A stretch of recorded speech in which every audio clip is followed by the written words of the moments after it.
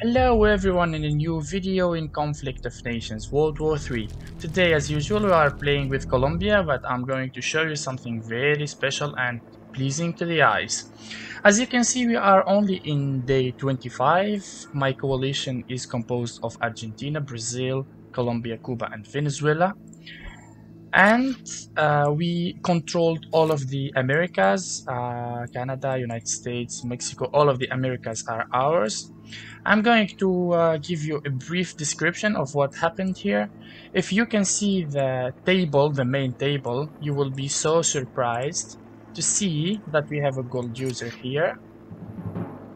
The opposite coalition led by the United Kingdom with 1,319 points in 25 days of game, and the closest one is 335. This is a tremendous number. It's seriously so damn much. He controlled all of the Europe. So, of course, me and my coalition, we decided to put an end to this unbelievable thing.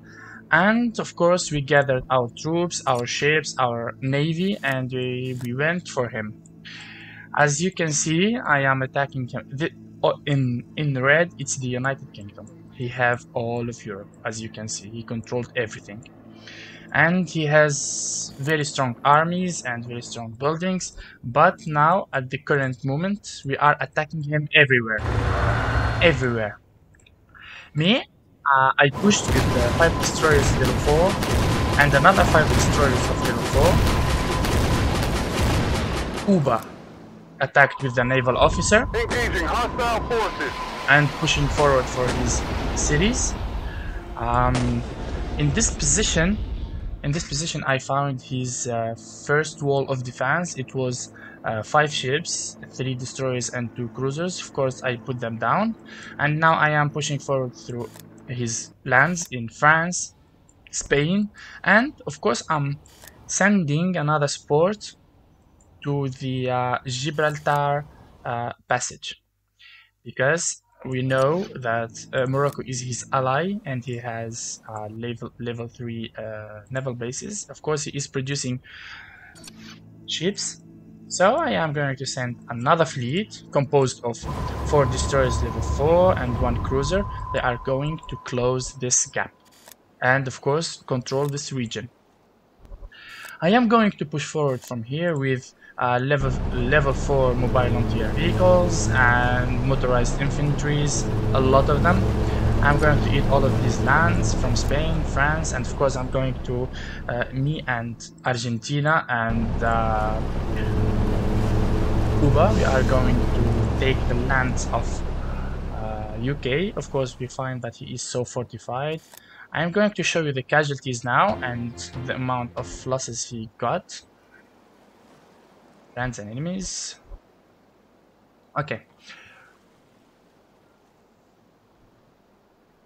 Casualties of the UK and Colombia. Let's go to day 23.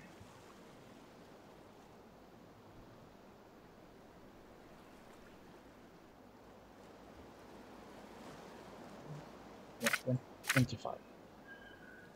So let's have a look. 1 destroyer, 1 destroyer, 1 destroyer, 1 cruiser, and another 1 cruiser later, 1 air superiority fighter, 1 air superiority fighter, a lot of building he lost.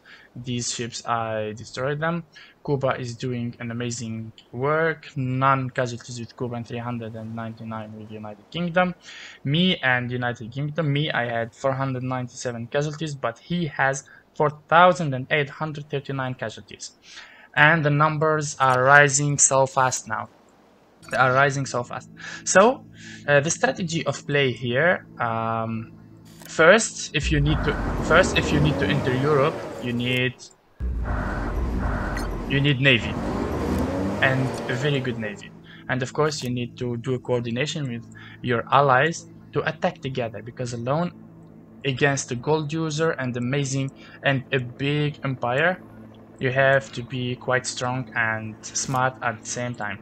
So the first thing, we pushed with the ships. We put the first line of attack. Of course, we will find a player like this always will find the first wall of defense. So we find ships here, but these other territories were not protected with naval units because maybe his naval units are in other territories because now he is attacking Finland and Sweden and also so 100% he is using ships here.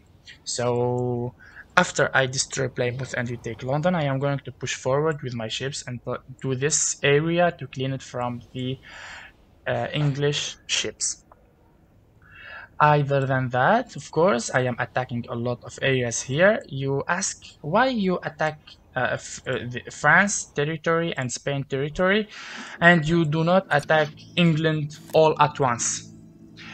I don't like to attack England all at once because I need to do a lot of perturbations for him because my last intel has said to me that he has a lot of air strikers and a lot of air. So when I attack him in several points, he will be so distracted, and every point is defended with mobile anti-air vehicles.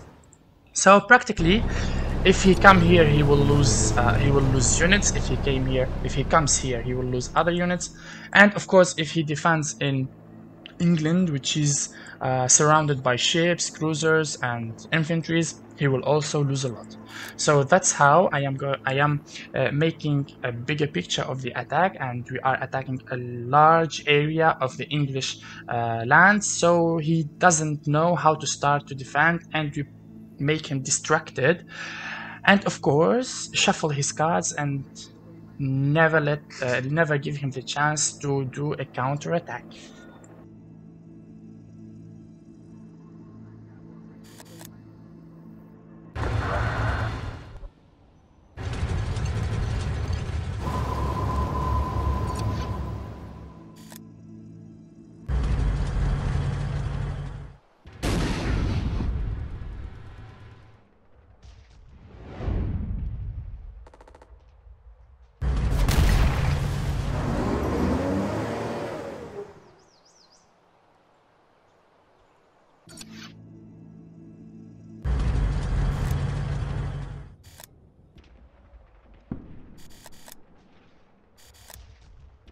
Weapons hot.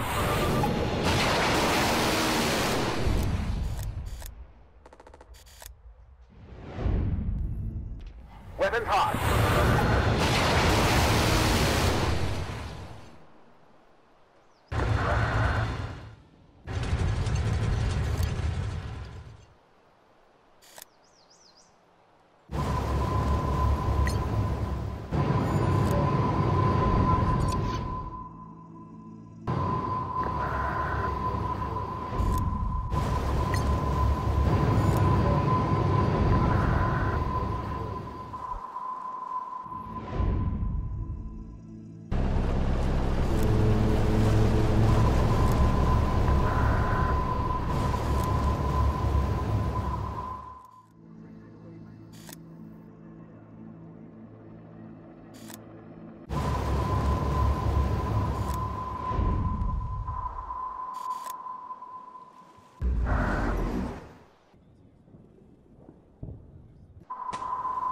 Engaging hostile forces.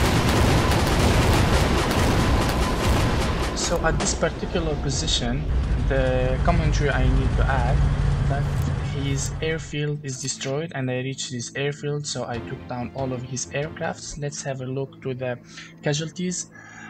He lost one combat recon vehicle, one motorized, and 4 strike fighters, 1 strike fighter, 2 strike fighters. All of his aircrafts are down, finally, because he did so much casualties to Cuba, because Cuba didn't use anti-airs, so they were harmful a little bit, yeah. And the casualties: Colombia 1055, 550, and United Kingdom 24,000. It is literally destroyed.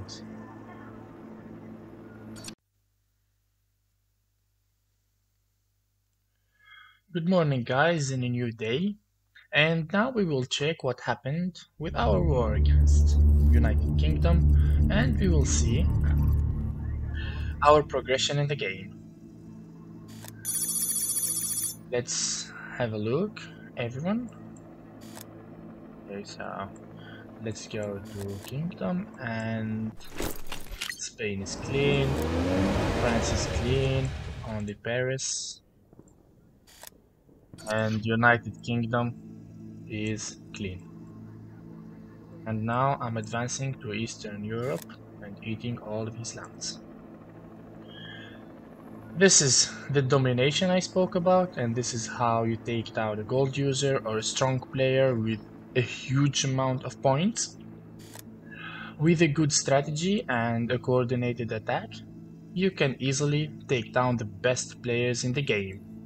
I hope you enjoyed the video, and I hope you enjoyed the editing, and we will meet in another episodes of the game. Bye bye.